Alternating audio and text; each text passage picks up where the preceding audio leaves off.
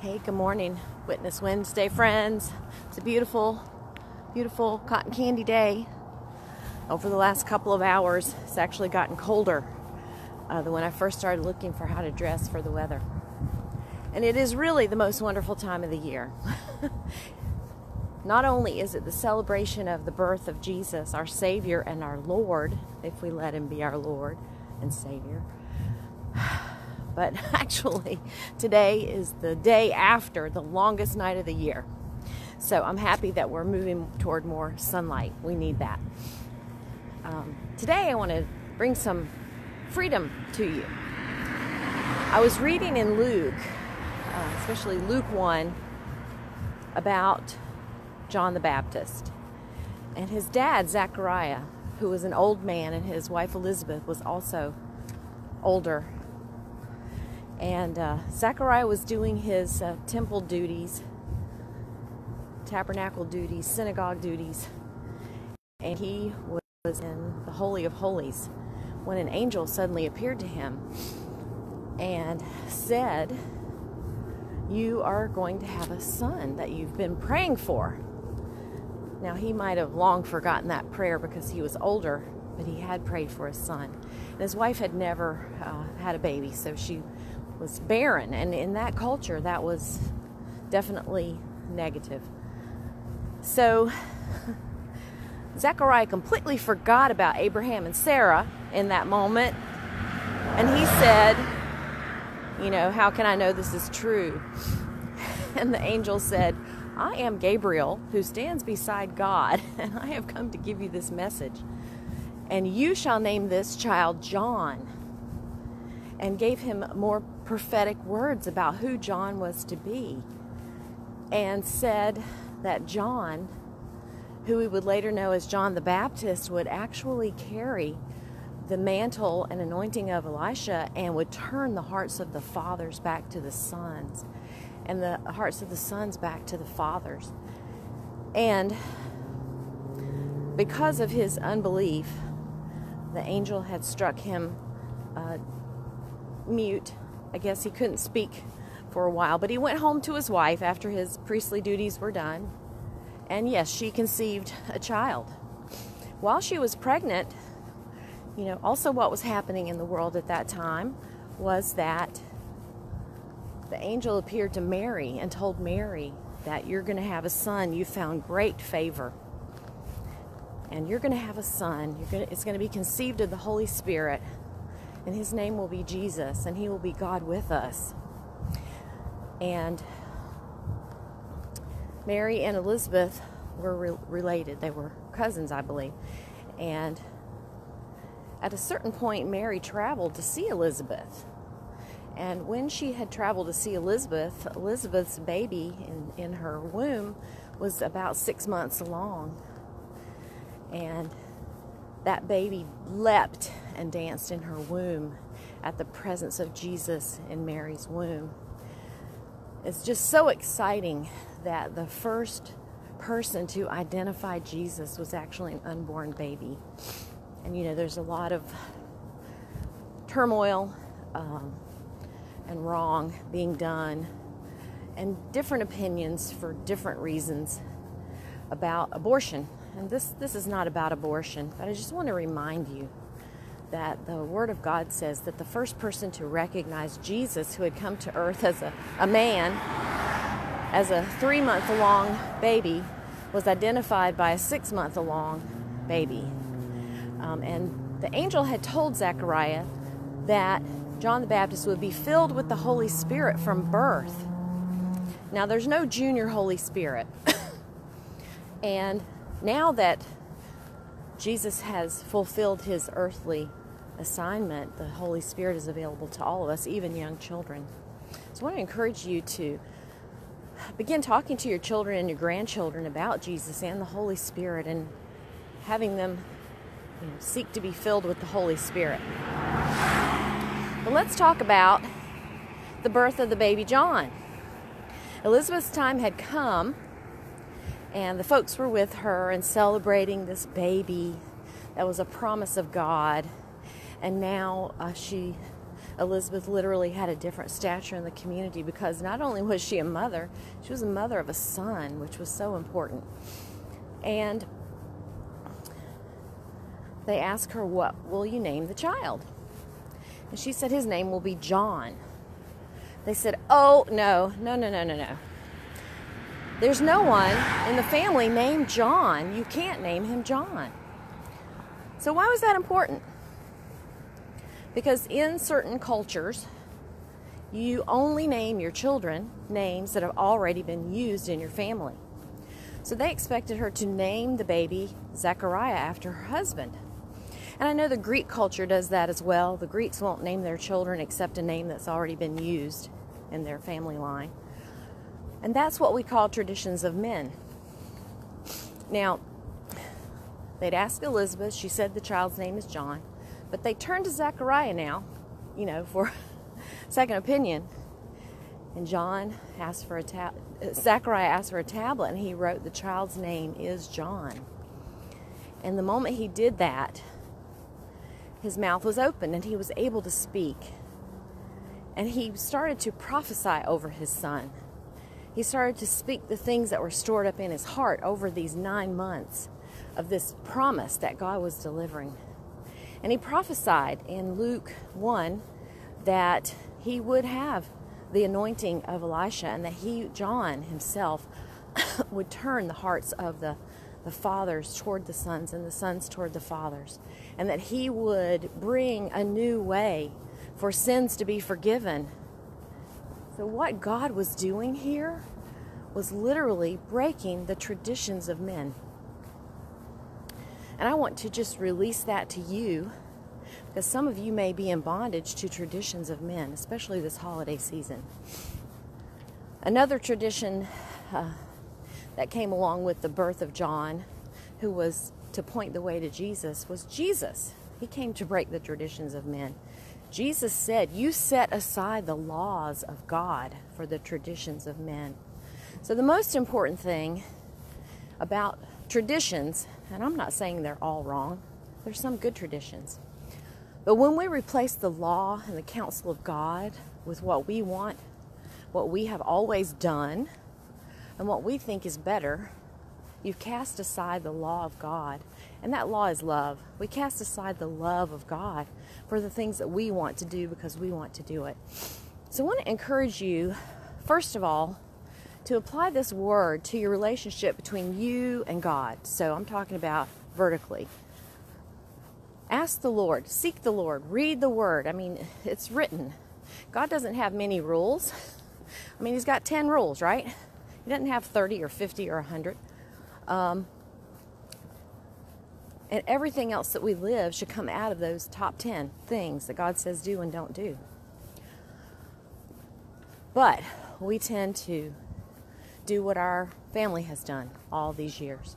We do the same thing that our mother or father did with that situation, because that was what was learned. So I just want to challenge you, take a look at what you do. Now we're talking about horizontally. Horizontally, what do you do in your relationships? Do you implement the law and the love of God in that relationship? Or do you have the traditions of men? And again, not all traditions are bad, but the ones that are controlling are bad. We have a phrase in the South, and I've talked to other friends from different parts of the United States, and we say, blood is thicker than water. And in my own life, that was used to control me. The full meaning and the complete phrase is the blood of battle, of a shared battle, is thicker than the water of the womb, which actually means you can have a deeper relationship with someone who shared the same battle with you and who have bled together with you than someone who was born of the same womb. But unfortunately, like I said, blood is thicker than water was used to say prefer us over other people, no matter what kind of environment we've created for you. But that's not the truth. The blood of a shared battle is stronger than the water of the womb. Some of those traditions of men have caused us to carry decisions our whole life that really weren't our decisions. We've lived the decisions of other people. And we need to stop doing that. We need to walk according to the love and law of God. And the law of God is love God, with your whole heart, mind, soul, body even, and love your neighbor as yourself. That is the full law of God. Now, there are some do's and don'ts that help us have a regulated and safe society, and those are, the 10 Commandments. But love God first. And when you really do that, then you can love people. So this week is a very unique week in terms of holidays, Christmas holidays, where we have a COVID kind of restriction. So we could make the excuse for something that we really don't want to do by saying, oh, it's because of COVID. But I challenge you, there are some traditions in your family that need to be broken because they are controlling and they are not life-giving. So remember that John came to break tradition and to turn us back to the love of God. So this week when you're thinking of, I go there and this is how I'm treated, I'm given the silent treatment in this group of people, really I've learned recently that's actually abuse and it's control. Now, I grew up in an environment like that, so for me it was normal. I've had other close recent relationships where the silent treatment was normal, and I didn't really know that it was abusive. I did know how it broke trust, and I know how the silent treatment makes me feel. It is not life-giving. It is actually death to the relationship. But I hadn't labeled it as abuse until I got more information and wisdom on that. But this week, how about this? Don't just say, well, it's because of COVID we won't be coming over. Say this, you know what? There's something really on my heart that I want to talk to you about for a couple of minutes. And can we do that tomorrow sometime, maybe at 2 o'clock in the afternoon? So call that person and say, hey, yeah, I just wanted to share with you that I don't feel comfortable coming over because I feel uncomfortable whenever the other guests in the room don't acknowledge me when they walk in, right? That's probably happened to you. Or, I don't feel comfortable when so-and-so comes in and just takes over. Whatever your own personal boundaries are, decide how you want to be treated and then set up those boundaries for that. Or you could say, I know that it really is important to you that the whole family is together, and I'm going to do that just for you for 2 hours, and then we will be leaving. So don't make it an all-day event to be in a toxic environment where you're being ignored, you're being given a silent treatment, where you're not respected and honored, where people don't acknowledge your accomplishments, or where you yourself are being ugly, right? Sometimes when we go into environments, it pulls out the worst in us. So I just encourage you that you've been released from traditions of men. Walk with the love of God. Do everything in love.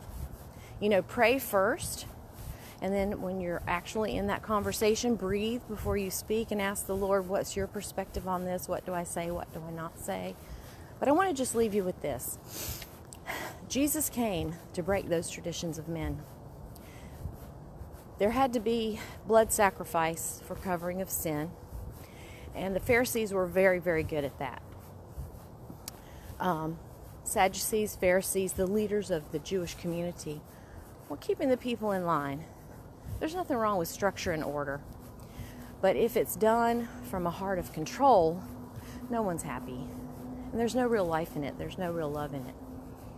But if the traditions of men are life-giving, like we always have a pajama party and hot chocolate on Christmas Eve, and we all love being here together and enjoying each other, and we look forward to that every year, that's a wonderful tradition. And it does not come between you and your relationship with God. Or, every week we have date night on Friday night. That's a great tradition, and it doesn't separate you out from God's love. It actually allows an environment for God's love to come there in the midst of you.